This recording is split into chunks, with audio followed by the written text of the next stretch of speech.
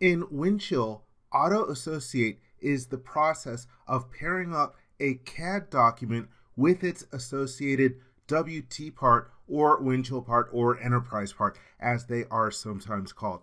Here I am in a Creo Parametric session that is connected to Windchill. I have a brand new part here and I want to check it in. Let me go to the folder browser and then workspace. And here it is in the top line of my workspace. It is a brand new object. I will click on the check-in icon in the actions group. And here's the object. I can then click on the next button. And on this tab, you can see that I have a choice here to auto-associate parts to CAD documents. You'll notice that this box can be unchecked if I want to. And what it'll do is it'll look on the server for an object with the same name, a WT part with that name. And if it already exists, it'll pair it up. If it doesn't exist, it will end up creating it. So let's click on the Finish button. In the message area, I can see that the check-in succeeded. Let me change my filter from CAD Documents Only to All. And now I can see in my workspace, here is the WT part that was created. Here is the CAD document. Let's take a look at some different preferences that a Windchill administrator can set in order to make this process a little better. Here I am in a standalone web browser. You can see at the top of the screen that I am logged in as administrator. I'm actually logged in as the WC admin. In order to make changes to the preferences that will affect all the different users, you'll want to go to Browse in the navigator and then go either to the organization level or the site level. I'm going to do this at the site level, and then I will click on Utilities. Then down in the list we have Preference Management. And you can see that there are a number of different categories. I'm going to expand the Operation category. Let me scroll down a little bit. The first choice in there is AutoAssociate, but I'm actually going to start underneath Check-in Operation.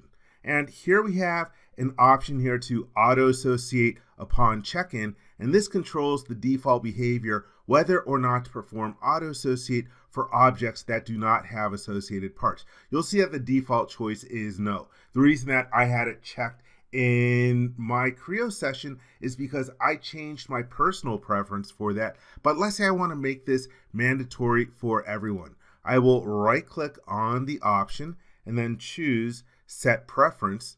And then here in the dialog box, we can change the value to yes, and also we can check the box here Locked. And that way, when someone tries to check in, well, it will have that option set for auto associate, and it will not allow a person to uncheck it. So this is a way to prevent someone from accidentally checking in a CAD document and not having a WT part with it, because that can also screw up things later on for when you're trying to build a product structure for a higher level assembly. It might not have all the necessary WT parts in there because maybe the WT parts were not generated when the CAD document was checked in.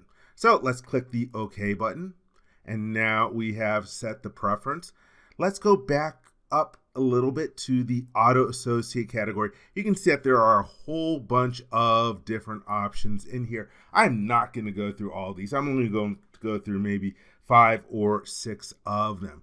First off, here we have the auto associate naming parameter. You can see that there's a plus sign next to it. And here we have the Creo listed underneath here. And so what this means is it'll use the attribute for part name to be used for the name of the WT part. Also, we have the auto associate numbering parameter, and this essentially does the same thing. Hey, it'll specify what number should it look for. Then there are a couple that deal with truncating file extensions. So for example, here we have Creo and it is set to yes. What this means is when you check in a CAD document, it's going to have a .prt on the end of the name, or it's going to have a .asm on the end of the name. Typically, you don't want that in the name of the WT part in Windchill. You want to chop that off automatically. That's why this is set to yes over here. That's a good idea because let's be honest, outside of Creo Parametric, people don't care if it's .prt, .asm, whatever. Let's also expand the one below it. So again, AutoAssociate, truncate number file extension. Yes, the number for the WT part is automatically going to chop off that .prt or that .asm as well. The next option to take a look at, create associate new part. So with AutoAssociate, it is going to look in the Windchill server for a WT part of the same name. And if that WT part exists, then it is going to marry the CAD document to the WT part. It is going to create the association. But what if that WT part does not exist in Windchill? This option here controls the creation of new parts. I'm going to right click and choose set preference. And inside of here, there are a few different options. The option that is default is owner only. So any situation where you would have a CAD document being checked in that would have an owner link to a WT part, if the WT part doesn't exist, hey, it's going to end up creating it. Another option in here is owner and contributing image. So there's a possibility where you can end up having a contributing image link between a CAD document like a drawing and a WT part. So this option enables the creation of WT parts for anything that would have an owner link like a CAD document and any other kinds of CAD documents that you would check in that would end up with a contributing image.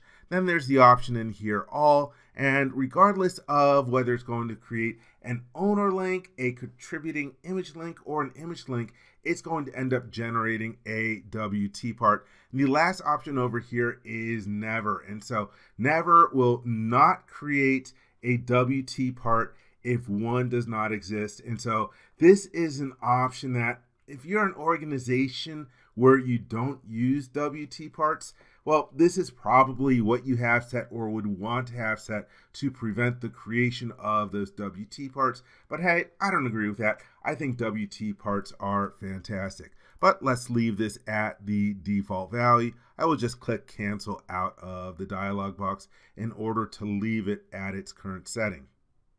All right, let's see another one, build part after associate. Here it is set to no. What this option does, let me set the preference. Well, if I expand the dialog box a little bit, it says that, hey, it's basically going to build the product structure of the WT part after the association.